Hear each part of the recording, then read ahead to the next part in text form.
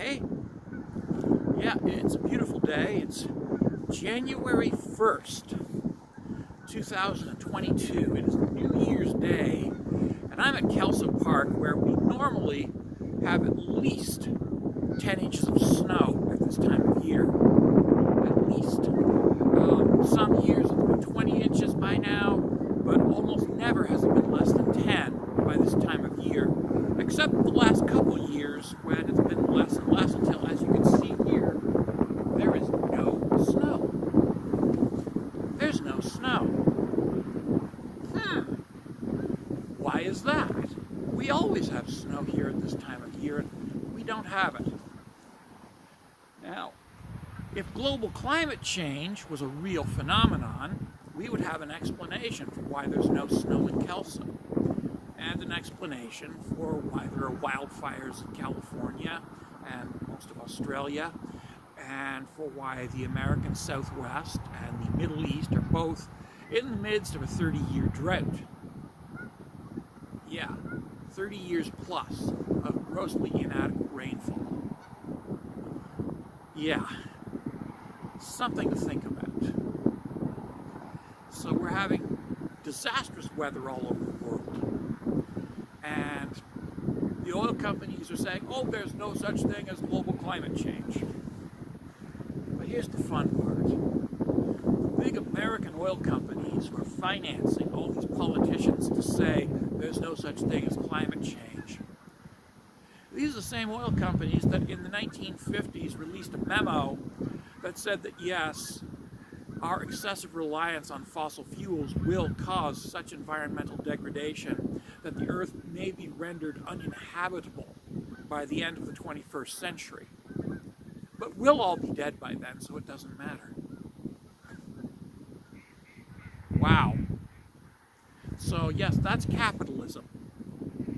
A bunch of people who are willing to destroy the world because by the time it gets wrecked, they'll already be dead. They'll have made their billions of dollars, and they'll have already died. So they won't have to live through the hell that they've created. What about their children, their grandchildren, their great-grandchildren, their great-great-grandchildren? Well, none of them thought that far ahead, and they still refuse to think that far ahead. Why? Because that requires acknowledging the fact that there is a future. And let's face it, in capitalism, the future is 3 months down the road, the next quarter, the next quarter, the next quarter. That's it. That is the whole future. In the government, in democracy, it's the next election cycle.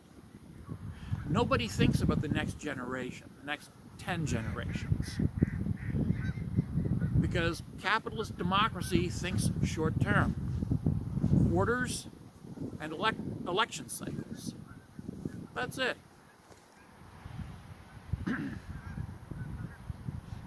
So they're willing to make their money now, grab the money and run, and leave all you people who believe them holding the empty bag. Absolutely.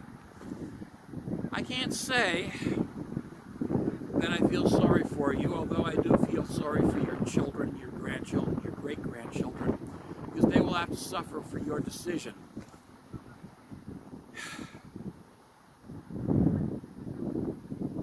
They will have to suffer for your choices.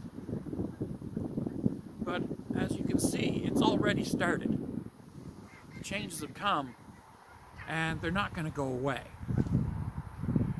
Global climate change is a very real phenomenon, and the oil companies may have been off by a few years in their estimations, but they were bang on with a certain knowledge that they would never have to deal with it because they would all be dead.